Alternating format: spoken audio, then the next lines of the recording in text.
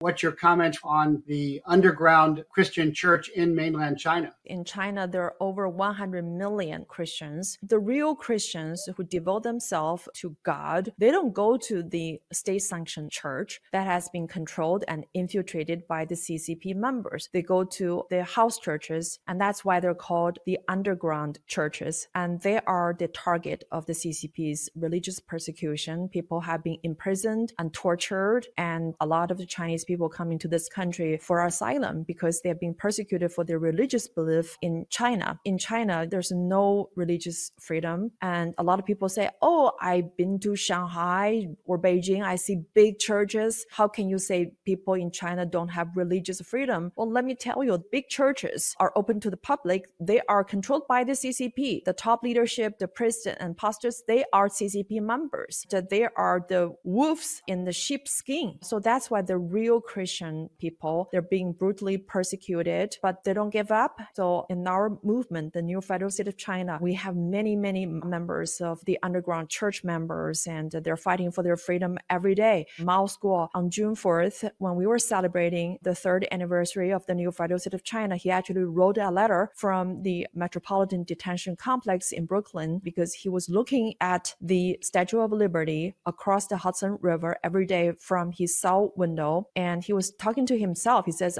I will bring the Statue of Liberty back to China so the people in China will also enjoy the religious freedom, the freedom of speech, the freedom of press, the freedom of assembly, and all the freedoms that the American people have tend to take it for granted.